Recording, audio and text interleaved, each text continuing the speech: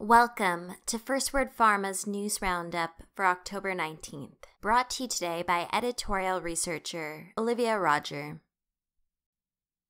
In our top news story, the FDA approved Gilead Sciences CAR-T therapy, Yescarta, for certain patients with large B-cell lymphoma. The CD19-directed genetically modified autologous T-cell immunotherapy, which has a list price of $373,000, is the first such treatment to be approved in the U.S. for this indication. Gilead's Kite unit indicated that Yescarta will be manufactured at its facility in El Segundo, California, and will initially be available at 16 centers. Spokeswoman Amy Flood said, "The therapy's price was decided following extensive research with both government agencies that reimburse for drug costs and private insurers and cancer centers."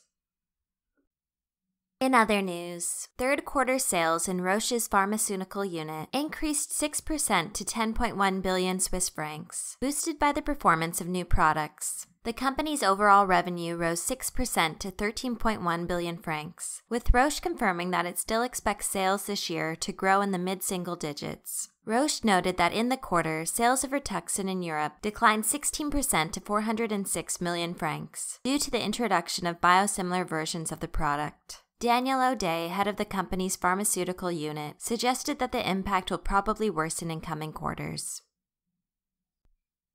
And finally, an FDA advisory panel voted 16-0 with one abstention that Novo Nordisk's semaglutide should be approved for use in adults with type 2 diabetes. The agency is expected to issue a final decision regarding whether to approve the once-weekly GLP-1 analog injection by December 5th.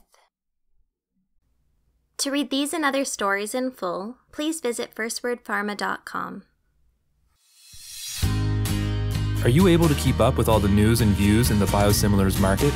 FirstWord's Biosimilar Index is the only dedicated biosimilar and non-comparable biologics intelligence tool available. Get ahead of your competition and learn more today.